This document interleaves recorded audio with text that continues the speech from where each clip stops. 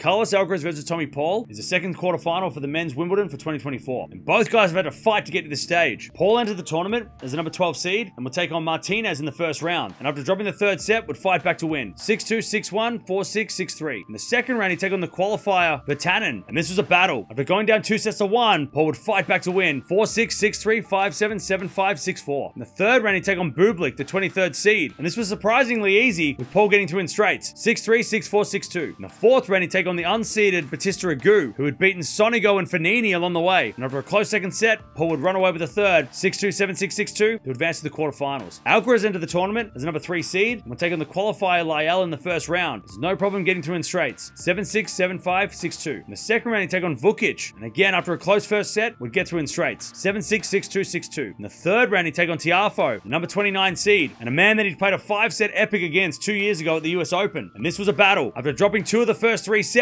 Alcaraz would fight back to win. 5-7, 6-2, 4-6, 7-6, 6-2. In the fourth round, he'd take on the 16th seed Humbert, a very capable grass court guy over the years. And after dropping the third set, Alcaraz would fight to avoid a fifth. 6-3, 6-4, 1-6, 7-5 to advance to the quarterfinals. These two guys have played 4 times before, with the head-to-head split down the middle 2-2, including 3 matches last year where Paul actually got a win in Canada, and then Alcaraz got the revenge win a couple of weeks later in Cincinnati. So when these guys play, upsets do happen, and Paul really raised his chances against Alcaraz, but this will be the first time we're seeing them play outside of America, and also the first time on grass. Paul's going to win this one. He's going to need to be aggressive and push Alcaraz around. This is going to be interesting to see how Paul actually does on the grass against Alcaraz, because on the hard courts, it's almost a 50-50, as we've seen over the last couple of years. So he's going to have to really be aggressive and bully Alcaraz on the baseline. If Alcaraz is going to win this one, he's going to need to stay concentrated. We saw in the Humbert match that in the third set, he just kind of gave it away, and then the momentum was against him. He was lucky to get out of the fourth and not have to play 5. So he's just got to keep it together if he gets up 2 sets of love and not let Paul back in the match, because that's when things will go bad.